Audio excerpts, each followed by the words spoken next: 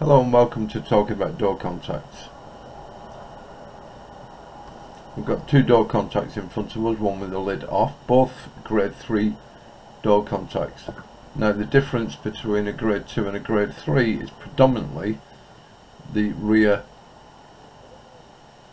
reed switch. So at the front we've got the main, this is the one with the black tape on, that's your main reed switch. And then the back one is what's called a defeat reed switch. So the reason for the defeat one, if I get a magnet, if you see that, if I go near it, it should go open circuit, complete open circuit, and then come away. Open circuit being tamper.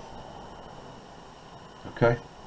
Now there's a big difference on the magnets on grade 3 and grade 2. So if I tip that up, that's a grade 3 magnet, CQR1, and if I bring into the picture a grade 2 magnet, you can see there's quite a big difference. The grade 3 magnet is nowhere near as powerful, and so it becomes a lot more sensitive. So if I try and pick up this piece of steel with a grade 3 magnet, I can just about pick it up, whereas if I get it a grade 2 magnet and try and pick it up, no problem. So the lesson to that is grade 3 door contacts are very sensitive and we need to line them up absolutely perfectly. So the left and right deviation is very important.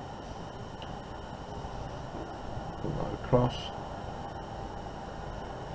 And also this deviation is generally not allowed because it's just about affecting the rear one. Oops, if I get the magnet and put it near there, it then goes open circuit.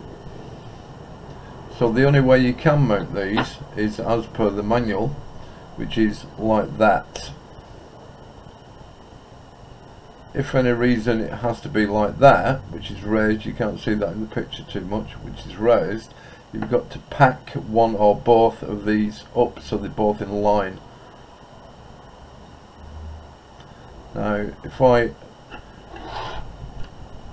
try and do the same with a grade 2 magnet, if I go near it, it goes 1k. Now you can see the distance, that's phenomenal. But if I go right up to it, it then goes open circuit.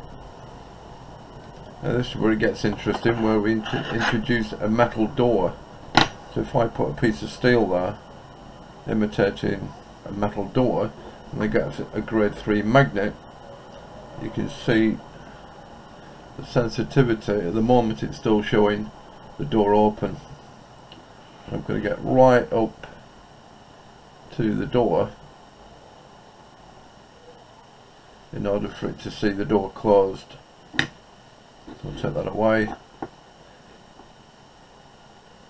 So the main thing to worry about is the back reed and the lining up of these.